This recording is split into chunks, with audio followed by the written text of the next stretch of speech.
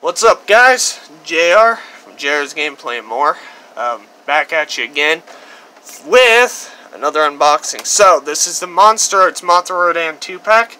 I just bought it used from Toy Link. You can find them online.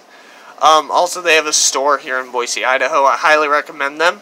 That Kong I did in my previous unboxing, I got that from them too. They do pre-orders and stuff like that, but it being a previously owned figure set, the box is already undone.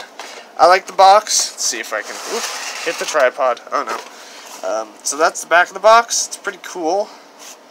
I'm going to talk about it a little bit. Got some cool artwork there, and then of course the front. It's officially licensed. All that good mumbo jumbo jazz. Pretty cool box, but me, boxes are boxes. Unless they're super cool. Alright, we'll get that up. So it does come with a few stands. Let's get Rodan out. So Rodan's mainly the one I was wanting. Let's see if I can get him in focus. Ooh, he is really nice. And there goes the camera bump again. Ooh, that articulation for the wings. Oh, that's really lovely.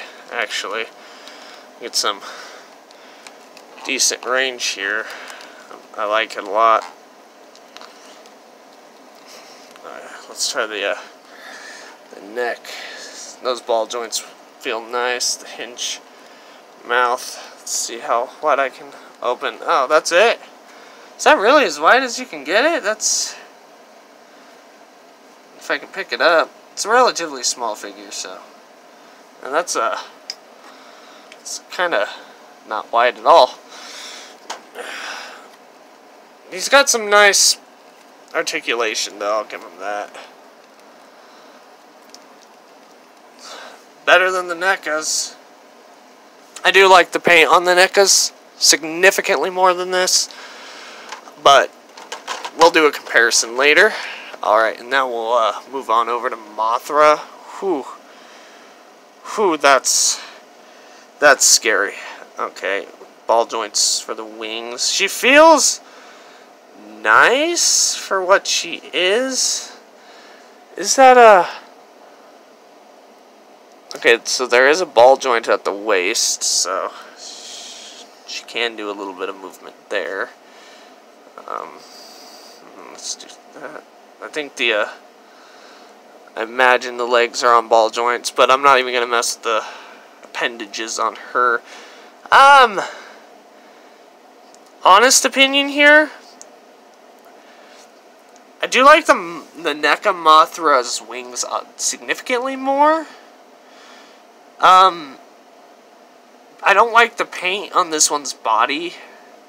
And I think that's where NECA's kind of exceeded, is they nailed it with the paint for both of them. Just a lack of the articulation, whereas these ones have better articulation for damn sure. So, I'll get to a review of these guys hopefully soon. I know I've got a lot of figure reviews to do. Oh, Rodan's tails seems to be on a ball joint too. Anyways, yeah, review soon, hopefully. Well, thank you for watching.